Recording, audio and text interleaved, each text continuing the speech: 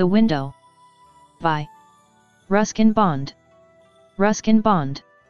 Ruskin Bond, an Anglo-Indian author, was born on May 19, 1934 in Punjab States Agency, British India.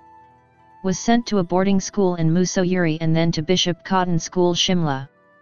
Was sent to his aunt's home in London and he started writing his first novel, The Room on the Roof. Since 1963 he lived as a freelance writer in Mussoorie. He has authored more than 500 short stories, essays, and novels, including 50 books for children.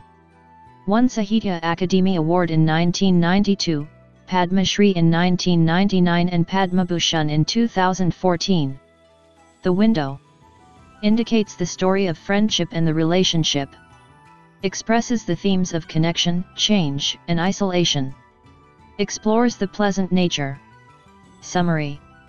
The story is in first-person narrative and the narrator tells that he has taken a room in the top of a building.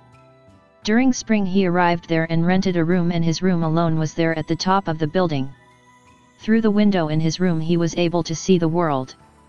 Opposite to the window there is a banyan tree and he states the inhabitants of that tree. The birds come in morning, the squirrels in the afternoon and the foxes in the night, and he used to enjoy the sight. During summer a Tonga arrived with a girl and an old lady. They got down with luggage and entered into a house. The next day the little girl looked up from the garden and saw the narrator, who is standing at the window. The little girl is Koki, who is about 10 or 11 years old, and the narrator greeted her. She asked, "Who are you?" and he replied that he is a ghost. Mockingly she said that he looks like, and thus they started their conversation, and he stated that he got up there for a magic. The little girl went to the room and asked about the magic, and he took her to the window and showed the world. During those summer days she used to visit his room daily and they both enjoyed the world through the window. They had huge excitement during the rain watching the world outside through the window. They saw women rushing to retrieve clothes, cyclist moving fast, man struggling with umbrella and kids frisking naked. At times Koki would run out in the rain and shout and dance. Koki said that the window is like a cinema, stating the window is the screen and the world is the picture. The mangoes in the mango tree got ripened and Koki was in the tree often and they both ate at least 5 mangoes a day. Koki got an idea of making a garden on the roof. For 2 days they carried buckets of mud to the roof and made a bed of mud, planted few plants and pumpkin seeds. It rained heavily during the night and the mud was washed away and only the bricks remained.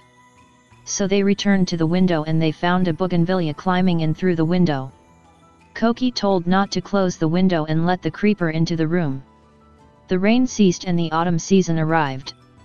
The little girl and the narrator started enjoying the autumn wind and the red leaves on the ground. The narrator watched the sun rise and Koki used to enjoy the sunset and the cloudy reddish sky. One evening Koki said that she is going back and told that she will come next year and asked him whether he will be there. He replied that he is not sure but the window will be there. Next morning the Tonga arrived and Koki and her aunt get into it and went away. The narrator watched the Tonga till it disappeared from his sight. He pushed away the bougainvillea and closed the window, stating that the window would be opened only when the spring and Koki come back. For more videos, like, share, subscribe. Thank you.